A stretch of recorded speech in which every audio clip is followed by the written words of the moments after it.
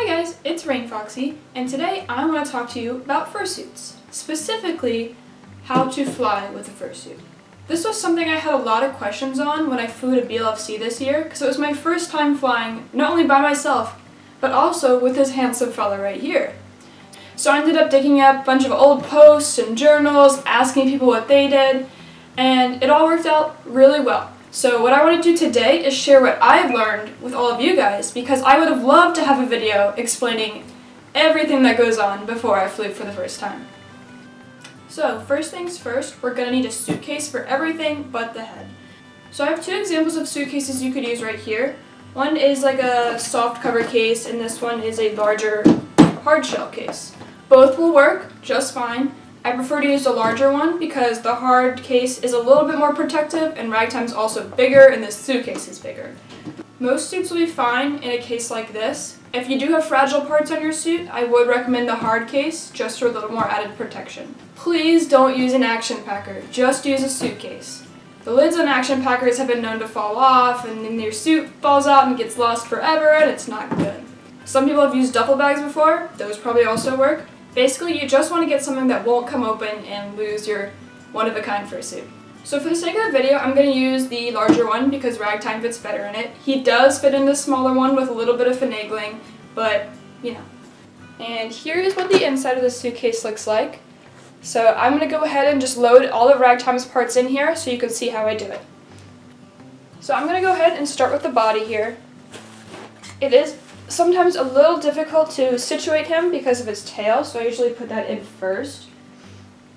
So if you do have big parts on your suit or something like an attached tail, don't worry, you are still good.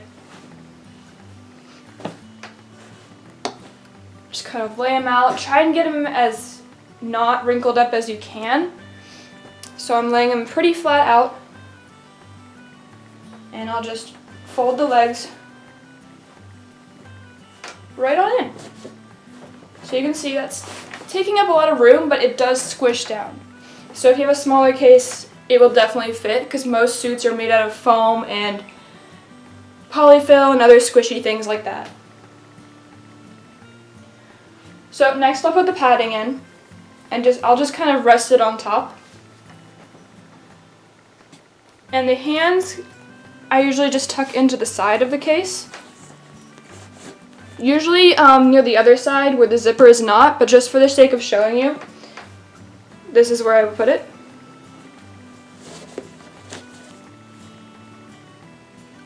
And last but not least is the feet. So I usually put them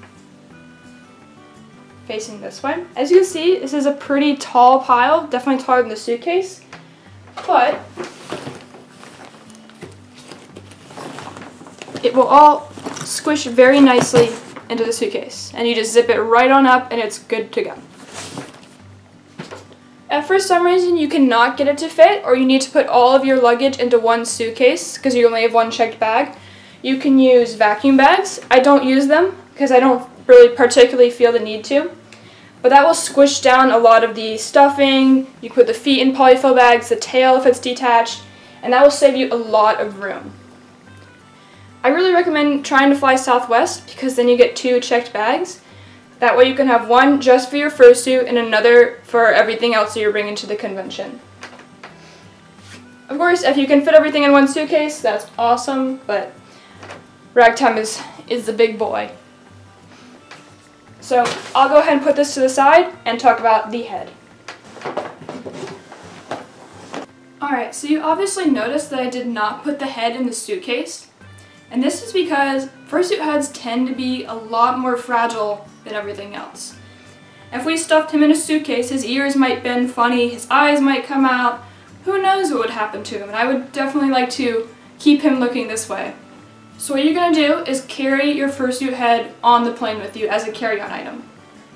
Most airlines let you have 2 carry-on items, so this will count as 1, and then you can bring your purse or bag or whatever else you're going to need. So obviously you're going to have to carry this through security and into the gate area.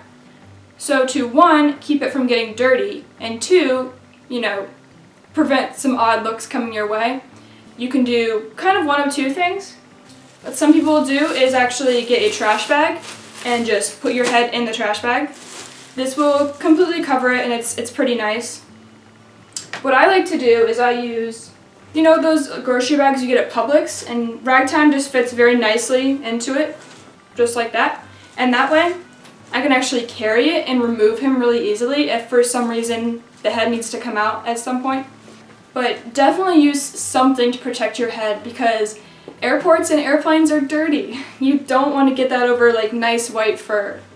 So you'll carry your bag through security, which will all be fine. And then once you get on the plane, you can just tuck it right in the seat, under the seat in front of you. I would not recommend putting the heads in the overhead compartment because they can, again, get squished, just like the problems with being in a suitcase. Even though I was really worried about it the first time I flew with a fursuit, it's actually really simple and super easy. So I hope sharing my experience has taught you a little something about that. I hope you enjoyed the video. Go ahead and like it or comment or do whatever you want to do with it. And thank you guys for watching.